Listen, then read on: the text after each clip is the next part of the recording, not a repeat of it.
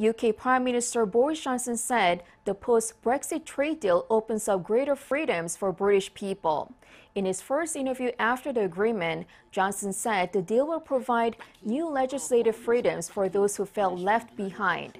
He said great efforts will go into areas like animal welfare, data, and chemicals, where Britain could diverge from EU standards. The deal was reached in the last minute on the Christmas Eve, just a few days before Brexit transition period was due to end. The Parliament will vote on the deal on Wednesday.